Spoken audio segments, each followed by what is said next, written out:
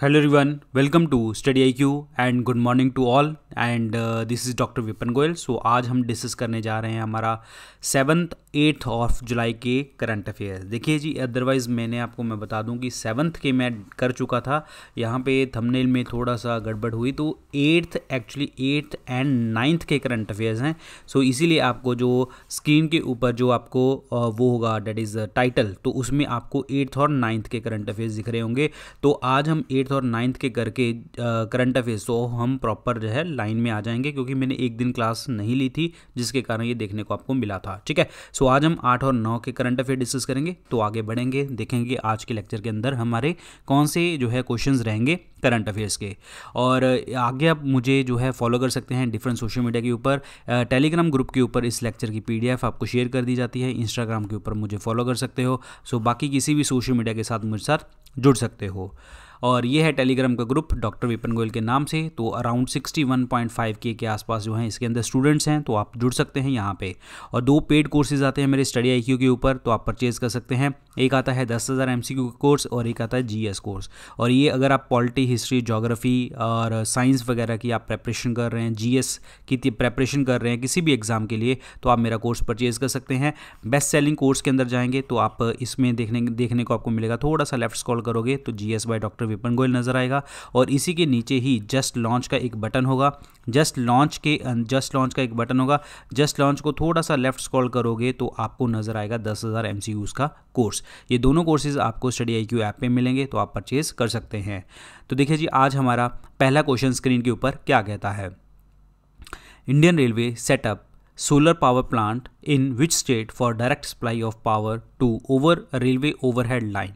भारतीय railway overhead line को बिजली की प्रत्यक्ष आपूर्ति के लिए किस राज्य में सोलर प्लांट जो है स्थापित किया है। एक्चुअली जो रेलवे है वो ऊपर जो लगी होती है, जो लाइनिंग होती है, वहाँ से जो है बिजली लेगी और ये सोलर से जो है सोलर हीट से जो है एनर्जी आएगी इस पे। तो ये कौन सी स्टेट में स्टार्ट किया गया है? ये स्टेट किया गया है MP के अंदर। लेकिन MP में कहाँ पे? दैट इज़ इन द बीना। सो बीना मध्य प्रदेश के अंदर। तो 1.7 मेगावाट पावर की जो है ये सोलर पावर प्लांट लगाया गया है। और किसने लगाया है? इंडियन रेलवे ने। और ये जो है वर्ल्ड का पहला ऐसा ऑर्गेनाइजेशन है, जो पहली ऑर्गेनाइजेशन है जो आपके रेलवे ओवरहेड लाइन को जो है इलेक्ट्रिसिटी प्रोवाइड करेगी। और प्लस जो इंडियन रेलवे ने इसके साथ पार्टनरशिप करी है, डेट इज़ भेल, भारत हैवी इलेक्ट्रिकल लिमिटेड के साथ जो है पार्टनरशिप करी है और जो है इलेक्ट्रिसिटी प्रोवाइड करने के लिए। बीना मध्य प्रदेश 1.7 मेगावाट पावर, और भेल ने इसके साथ जो है मिलके काम किया है। अब बात यह है कि जो टारगेट है हमारे इंडियन रेलवे का वो क्या है? Net zero carbon emission. That means कि जो आपने कार्बन एमिट कर रहे हो तो उसको आपने 0% करना है, ताकि आप जो है बच सकें और जो है इन्वायरमेंट पोल्यूशन से हम बच सकें। और इसके अलावा कुछ इंपॉर्टेंट फैक्ट्स, जैसे रेलवे के मिनिस्टर कौन है? श्री पीयूष गोयल जी हैं। भेल के चेयरमैन MD कौन है? नहीन सिंघल जी हैं। और हेडक्वार्टर कहाँ पे हैं? न्यू दिल्ली के अंदर, भेल के। तो this is very very important question जो आपको पता होना चाहिए। Next question, which organization has partnered with Indian Institute of Technology Hyderabad to meet the future defense technology requirement of the country। मतलब कौन सा ऐसा संगठन है, कौन सा ऐसा संस्थान है जिसने भारतीय प्रौद्योगिक संस्थान हैदराबाद यानी कि Indian institute of technology Hyderabad के साथ मिलके फ्यूचर डिफेंस टेक्नोलॉजी रिक्वायरमेंट के लिए काम करना स्टार्ट किया है। देश की भविष्य की रक्षा तकनीकी आवश्यकताओं को पूरा करने के लिए साझेदारी करी है। तो ये कौन सा संस्थान है? तो ये संस्थान है that is DRDO, defence research development organisation, जिसने जो है हैदराबाद के साथ मिलके, IIT हैदराबाद के साथ मिलके काम किया है। और डिफेंस टेक्नोलॉजी रिक्वायरमेंट देश की जो है उसको मीट करने के लिए, तकनीकी आवश्यकताओं को पूरा करने के लिए जो है आगे बढ़ाने के लिए सारी चीज़ें स्टार्ट करी गई हैं। और ये जो रिसर्च सेल है जो DRDO और हैदराबाद कर रही है, IIT हैदराबाद कर रही है, ये एक एक्सटेंशन है किसका? DRDO research and innovation centre Chennai का। This is very very important. ठीक है, तो ध्यान रखिए, रक्षा अनुसंधान और विकास संगठन IIT हैदराबाद के साथ मिलकर काम कर रहे हैं। अब आपको पता होना चाहिए कि जो DRDO है उसके हेडक्वार्टर्स कहाँ पे हैं? न्यू दिल्ली के अंदर हैं। और चेयरमैन कौन है DRDO के? G सतीश रेड्डी। और IIT हैदराबाद के डायरेक्टर कौन है? BS मूर्ति जी। तो ये आपको क्लियर होने चाहिए, ये फैक्ट्स क्लियर होने चाहिए DRDO के कॉन्टेक्स्ट में। Next question, Ola has entered into A strategic partnership with which company to boost it's digital payment experiences for its customer.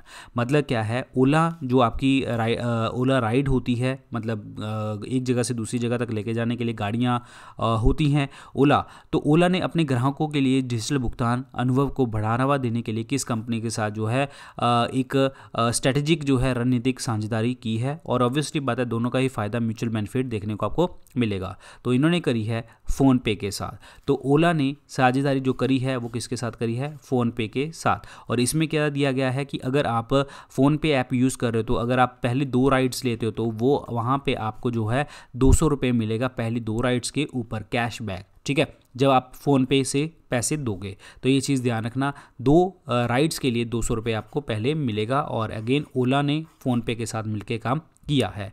अब बात ये है, रिसेंटली जो है ओला ने भी एक ऑर्गेनाइजेशन, एक जो है आई मीन टू से इनिशिएटिव लिया था, that is called ride safe India. That means ride safe India. ये राइड सेफ इंडिया क्या है कि अगेन आप जो है कोविड-19 का जो भी प्रहार चल रहा था उससे बचने के लिए इन्होंने ये प्रोग्राम स्टार्ट किया था।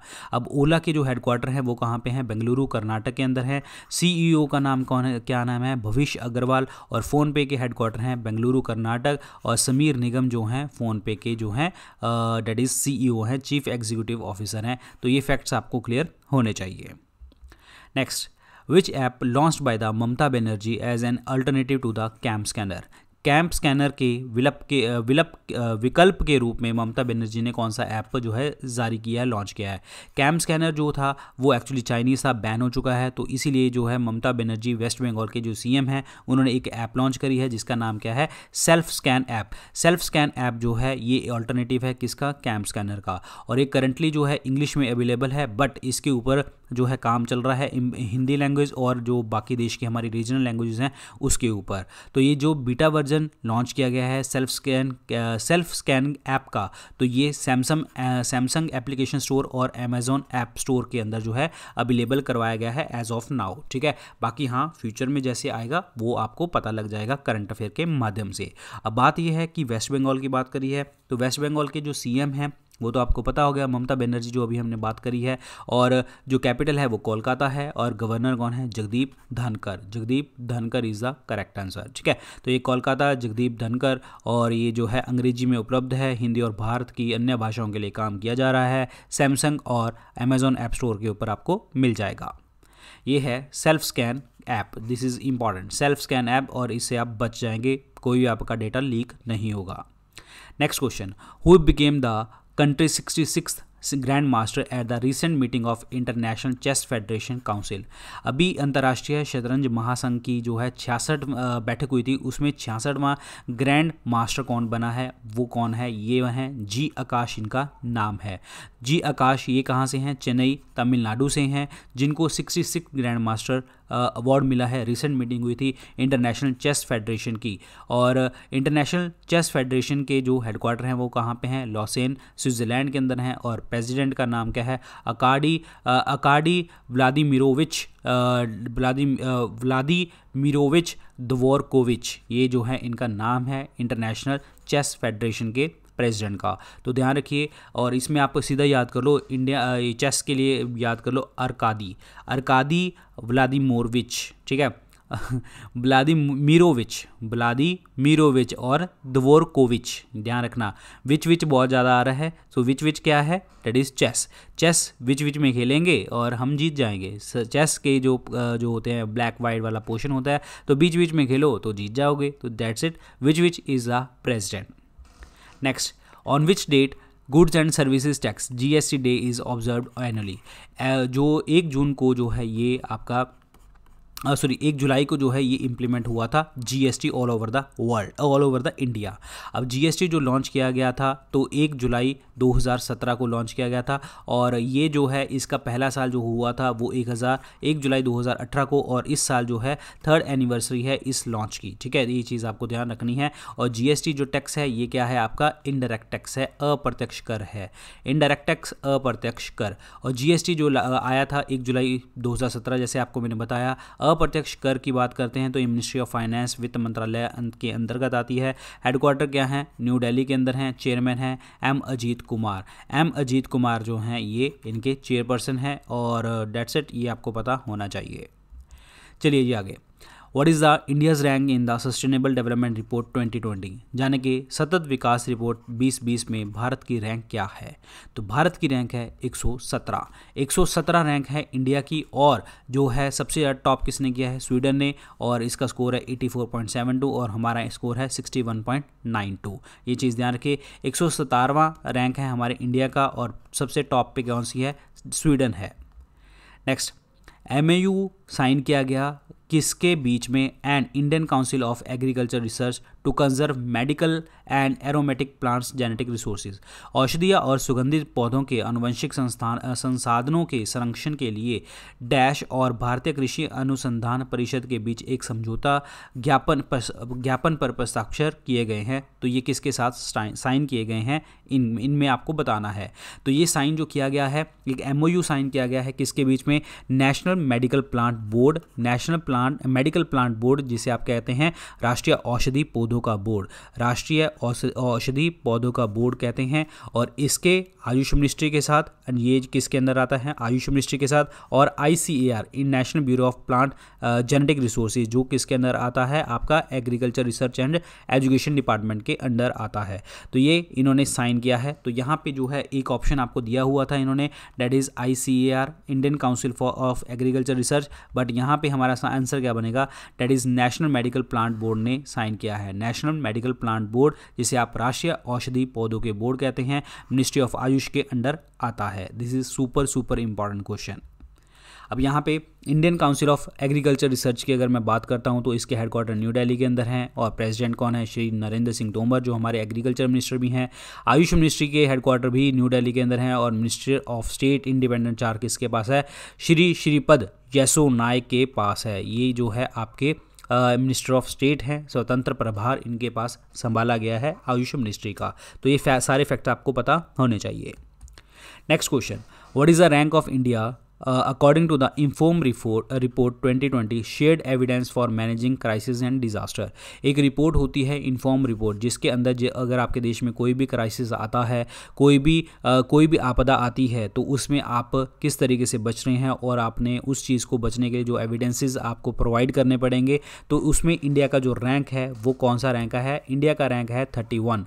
इंडिया का रैंक है 31 जो है इसमें आया है। और ये जो है ये जो प्रोड्यूस करी है, ये रिपोर्ट जो प्रोड्यूस करता है वो यूरोपियन यूनियन कमीशन के अंडर आता है। और ये चीज़ ध्यान रखिए, और प्रोड्यूस कौन करता है, United nation office for coordination of humanitarian affairs, यानी कि जो है आपके मानवीय मामलों के समन्वय के लिए जो बोर्ड है आपका वो घोषित करता है संयुक्त राष्ट्र का। ठीक है, ये चीज़ ध्यान रखिए। और भारत का रैंक क्या है, 31 रैंक है जिसमें आप डिजास्टर को मैनेजमेंट कर सकते हो। और लिस्ट को जो टॉप किया है वो किसने किया है, सोमालिया ने। सोमालिया जो का रैंक जो है सबसे ऊपर है। और United nation office for coordination of humanitarian affairs जो इस चीज़ को देखता है, इसके सेक्रेटरी जनरल कौन है, दैट इज़ मार्क लॉकॉक जो हैं इसके सेक्रेटरी जनरल हैं। Headquarter New York United states and Geneva Switzerland के अंदर इसके हेडक्वार्टर्स हैं। This is super important question. और एक चीज़ आपको मैं बता दूं, जो हमारे देश में नेशनल डिजास्टर मैनेजमेंट एक्ट जो है वो 2005 का एक्ट है। Prime minister is the chairperson, but ये NDMA जो है ये कंट्रोल किसके अंडर आती है, मिनिस्ट्री ऑफ होम अफेयर्स के अंडर आती है। बट अदरवाइज अगर चेयरपर्सन की बात करी जाए तो प्राइम मिनिस्टर इसके चेयरपर्सन होते हैं। ये चीज़ क्लियर होनी चाहिए। नेक्स्ट चलते हैं जी। विच पेमेंट बैंक लॉन्च भविष्य ए saving account scheme for minor age between the 10 to 18 years. 10 से 18 साल के बच्चों के लिए जो है एक भविष्य स्कीम जो है लॉन्च करी गई है। ये किस पेमेंट बैंक ने जो है लॉन्च करी है, इट्स भविष्य, इट्स नॉट भाव्य, इट्स भविष्य। ठीक है, ये चीज़ ध्यान रखिए। तो ये लॉन्च करी है फिनो पेमेंट बैंक ने। किसने, फिनो पेमेंट बैंक ने। तो ये फिनो पेमेंट बैंक जो है इसने लॉन्च की है भविष्य स्कीम, जो आपका 10 से 18 साल के बच्चों के लिए एक सेविंग अकाउंट है। और फिनो के जो हेडक्वार्टर्स हैं वो महाराष्ट्र हैं और MD CEO कौन है, ऋषि गुप्ता जी हैं। तो Fino payment bank, this is super important question again. who has been ranked first in the world ranking of the main elites of 52 kg by international boxing association, यानी कि 52 किलो कैटेगरी के अंदर जो है वर्ल्ड रैंकिंग 1 कौन आया है international boxing association के अकॉर्डिंग।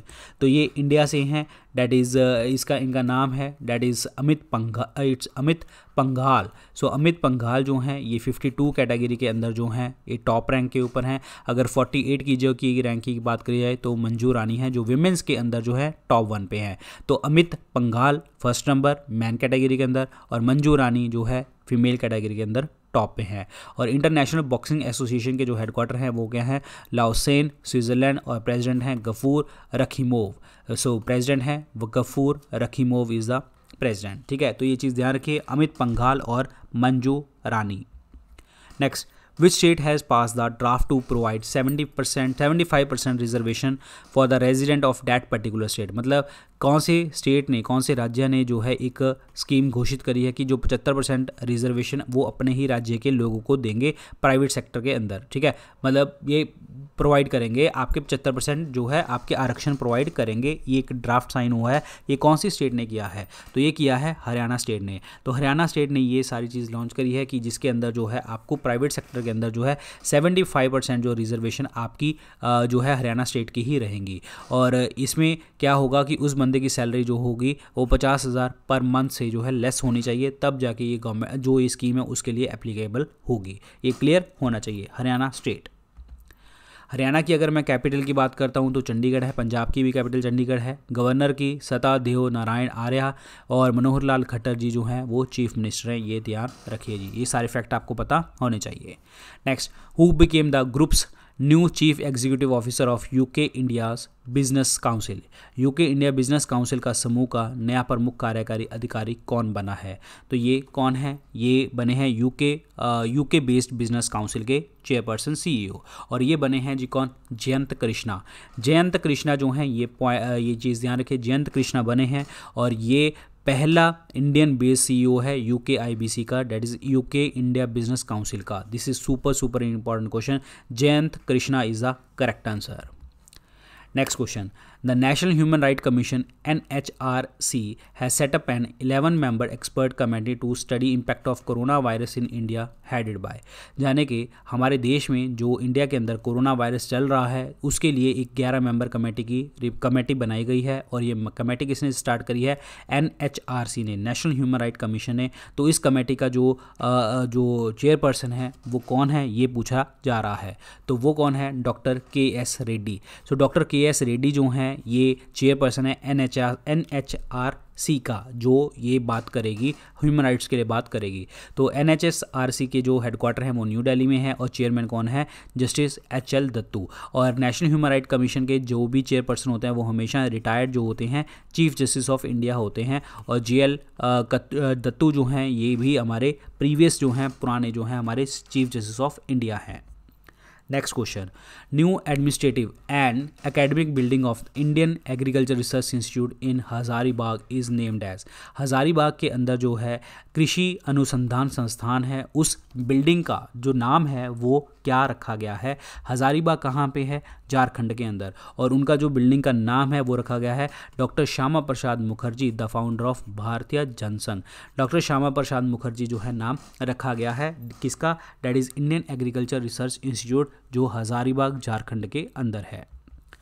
अब यहाँ पे अगर आपको पता हो तो जैसे minister of agriculture and farmer welfare की अगर मैं बात करूँ तो नरेंद्र सिंह तोमर जो है हमारे एग्रीकल्चर मिनिस्टर हैं, और Indian council of agriculture research की बात करी जाए, ICAR की बात करी जाए, डॉक्टर त्रिलोचन मोहापात्रा जो डायरेक्टर जनरल हैं और हेडक्वार्टर कहाँ पे हैं, न्यू दिल्ली के अंदर हैं, doctor Trilochan Mohapatra. Next question, who is appointed as the first chairman of the international finance service centre authority.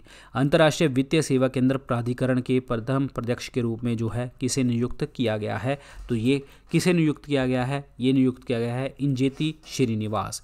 Injeti Srinivas को अपॉइंट किया गया है as a first chairman of the international financial service centre authority, जो 3 साल के लिए चुना गया है। और IFSC के जो हेडक्वार्टर हैं वो कहाँ पे हैं, गांधीनगर गुजरात के अंदर हैं। Injeti Srinivas, very important.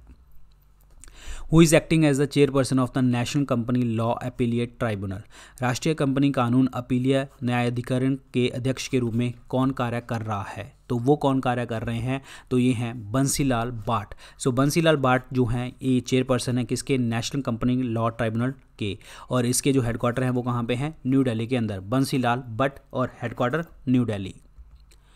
What is the India's rank according to the 11th edition of the Global Real Estate Transparency Index 2020 released by the John Lang LaSalle? John Lang LaSalle के द्वारा जारी किया गया है state global real estate transparency index, जहाँ पे 11वें addition के अंदर जो है इंडिया का रैंक पूछ रहा है कि इंडिया का रैंक इसमें से क्या है। सो इंडिया का जो रैंक है वो है 34th रैंक, जो आपका global real estate transparency index जो जॉन्स लैंग लैसेले ने जो है रिलीज़ किया है। तो इंडिया का रैंक है 34 इज़ द करेक्ट आंसर, 34। अब अगर बात करी जाए तो किस कंट्री ने टॉप किया है? तो यूनाइटेड किंगडम में यूके ने आप टॉप किया है, और यूएस और ऑस्ट्रेलिया, देन इंडिया का रैंक आपका 34 पड़ रहा है। तो आप देखेंगे, आपने अभी लेक्चर के अंदर बीच में ना आपको थोड़ा सा सायरन की आवाज़ सुनाई दे रही होगी। तो हमारे शहर में क्या है कि रात को सारी जो गाड़ियाँ हैं वो ऐसे ही घूमती हैं, तो सायरन की आवाज़ हमेशा आपको देखने को मिलेगी कि लेक्चर में आती है इस टाइम के ऊपर, क्योंकि रात को 1 बजे से लेके सुबह के 5 बजे तक ऐसी गाड़ियाँ घूमती ही रहती हैं यहाँ पे, ठीक है। तो बस ये चीज़ ध्यान रखिए, बट चलो आपको मैं जस्ट एक इन्फॉर्मेशन देनी थी। यूके ने टॉप किया है और इंडिया का रैंक 34 है। अब जो जॉन्स लैंगसेल ने जो है ये रिपोर्ट जारी करी है, तो उसके हेडक्वार्टर कहाँ पे हैं? शिकागो, यूनाइटेड स्टेट्स के अंदर। सीईओ हैं क्रिश्चियन उल्ब्रिच, और जो हैं रमेश नायर जो है सीईओ कंट्री हेड इंडिया के हैं। ये चीज़ ध्यान रखिए। तो this is super important question. तो global real estate transparency index जो है इन्होंने लॉन्च किया है जॉन्स लैंग लासेल ने, इंडिया का रैंक 34 और टॉप है United kingdom. Next question, who has been selected as a member of the Central Government Expert Committee on the Science and Technology Policy led by the हरगेश Mittal. हरगेश Mittal के नेतृत्व में विज्ञान और प्रौद्योगिकी नीति पर केंद्र सरकार की विशेषज्ञ समिति के सदस्य के रूप में किसे चुना गया है? तो एक्सपर्ट कमेटी का चेयरपर्सन किसे चुना गया है? वो चुना गया है सीजो कुरुविलिया जॉर्ज को अपॉइंट किया गया है। और ministry of science and technology के मिनिस्टर कौन है? डॉक्टर हर्षवर्धन। सीजो कुरुविला जॉर्ज को अपॉइंट किया गया है as a member of the expert committee on the science and technology policy. Next question, world zoonosis day is observed annually. देखिए जूनोसिस का मतलब क्या होता है कि ऐसी बीमारियां जो एनिमल से फैलती हैं। कैसे? एनिमल से फैलती हैं, तो उसको जूनोटिक डिजीज़ हम कह देते हैं। तो ये दिवस हम कब मनाया था? ये दिवस हमने मनाया था जुलाई 6 को, 6 जुलाई को ये बनाया था जूनोटिक डिजीज़ के अवेयरनेस फैलाने के लिए। सबसे पहली बार लुइस पास्चर ने काम किया था किसके लिए? रेबीज वैक्सीन, रेबीज वायरस के लिए वैक्सीन। और रेबीज़ को हम क्या कहते हैं? हाइड्रोफोबिया। अगर किसी कुत्ते को जो है रेबीज़ हो रखा और वो आपको काटते तो आपको जो है पानी से डर लगने लग जाता है। तो लुइस पास्चर ने ये काम करके दिखाया था। और लुइस पास्चर ने पास्चराइजेशन ऑफ मिल्क, जिसमें हम एक टेम्परेचर के ऊपर जो है दूध को गर्म कर देते हैं जिससे उसके सारे बैक्टीरिया ख़त्म हो जाते हैं। Next, with which country India है signed A memorandum of understanding for maritime safety and security.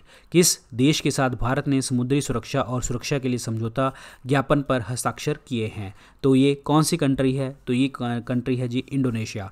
Indian coast guard और इंडोनेशियन कोस्ट गार्ड ने जो है साइन किए हैं। ये चीज़ ध्यान रखिए। और ये मैरीटाइम सिक्योरिटी के लिए है, जाने कि आपकी समुद्री सुरक्षा के लिए ये एग्रीमेंट है इंडिया और इंडोनेशिया के बीच में। अब यहाँ पे एक चीज़ ध्यान रखेंगे, इंडियन कोस्ट गार्ड के जो डायरेक्टर जनरल हैं उनका नाम क्या है? कृष्णा स्वामी नटराजन है। और इंडोनेशियन कोस्ट गार्ड के जो वाइस एडमिरल हैं उनका नाम वान आन कुर्निया है, जिनके अकॉर्डिंग जो है ये एग्रीमेंट साइन हुआ है। और इंडोनेशिया की जो कैपिटल है वो क्या है? जकार्ता। इंडोनेशिया की करेंसी है इंडोनेशियन रुपया। और जोको विदोदो जो है ये कौन है? प्रेसिडेंट हैं, यानी कि राष्ट्रपति हैं, अध्यक्ष हैं किसके? ये आपके इंडोनेशिया के हैं। ये चीज़ क्लियर होनी चाहिए।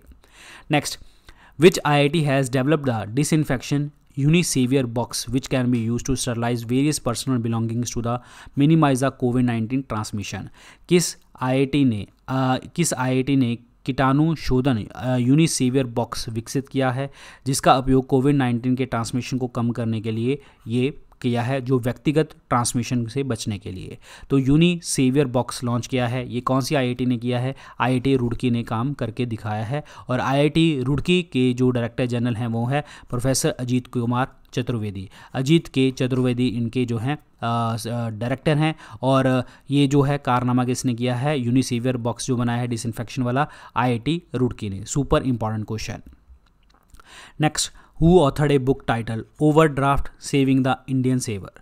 Overdraft saving the Indian saver नामक पुस्तक जो है किसने लिखी है, तो ये लिखी है उर्जित पटेल जी ने, जो हमारे पूर्व जो है डेट इज़ पूर्व जो है RBI गवर्नर थे। ये चीज़ ध्यान रखिए, उर्जित पटेल डिप्टी गवर्नर थे, ठीक है। उर्जित पटेल जी ने ये की है। और ये चीज़ ध्यान रखिए, Urjit Patel has authored a book title overdraft saving the Indian saver which focus on the non performing asset, जो NPA के ऊपर फोकस करती है। और इस बुक को पब्लिश किसने किया है, हार्पर कॉलिन इंडिया ने।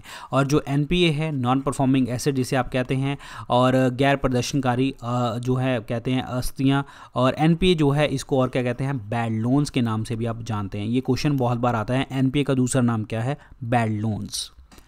Who authored the book getting competitive A practitioner guide for India, ये किसने बुक लिखी है, ये लिखी है RC भार्गव ने। RC भार्गव ने जो है ये बुक लिखी है। और ये कौन है, चेयरमैन है मारुति सुजुकी के चेयरमैन RC भार्गव ने। RC Bhargava is the correct answer. How much loan amount has been sanction by the world bank to make Ganga a clean and healthy river under the Namami Ganga programme. देखिए, नमामि गंगा प्रोग्राम के अंतर्गत जो है गंगा को clean करने के लिए कितने पैसों का योगदान दिया है वर्ल्ड बैंक ने, और ये कितने पैसे दिए गए हैं, ये पैसे दिए गए हैं $400 मिलियन पैसा दिया गया है ताकि गंगा जो है हमारी क्लीन रहे। और नेक्स्ट क्वेश्चन है, कौन सी ऐसी आइटम्स हैं जिनको इसेंशियल आइटम्स के दायरे से हमने रिलीज़ कर दिया है, जो अभी कंज्यूमर अफेयर मिनिस्टर ने रिसेंटली जो है घोषित किया है। उपभोक्ता मामलों के मंत्रालय द्वारा घोषित किया गया है कि कौन सी आइटम जो है इसेंशियल आइटम के अंदर नहीं आती, ज़रूरत चीज़ों के अंदर नहीं आती। वो चीज़ें ज़रूरत के अंदर नहीं होती जो चीज़ों की बहुत ज़्यादा ईजीली आपको जो है अवेलेबल हो जाए, खास करके हमारे मास्क और हाइजीन। फेस मास्क और हाइजीन को जो है नॉन इसेंशियल आइटम घोषित कर दिया गया है। और इसेंशियल कमोडिटी एक्ट 1955 के अकॉर्डिंग जो है हम किसी भी चीज़ को ऐड कर सकते हैं। जब स्टार्टिंग में कोरोना वायरस का सीन चल रहा था तो उस टाइम पे बहुत जो है भागदौड़ चल पड़ी थी लोगों की, और जो अपना स्टॉक करने लगे थे, डेट इज़ जो आपका फेस मास्क और हैंड सैनिटाइज़र वगैरह स्टॉक करने लगे थे, उस टाइम पे दिक्कत आई। तो उस टाइम पे इन्होंने इसेंशियल कमोडिटी एक्ट में डाल दिया, बट अब इन दोनों को निकाल दिया गया है, फेस मास्क और हैंड सैनिटाइज़र को। Next, who is Brazil president, Brazil के राष्ट्रपति कौन हैं जिनको अभी कोविड-19 हुआ है, तो ये प्रेसिडेंट है that is Jair Bolsonaro. Jair जो हैं बोलोसोनारो जो हैं इनके प्रेसिडेंट हैं। और अगर मैं बात करूँ कोविड-19 के पेशेंट्स की, सबसे ज़्यादा US, then Brazil, then India, then Russia का नाम आता है। US, Brazil, India, Russia. Next, Which country has formally notified the United Nations of its decision to withdraw from the World Health Organization?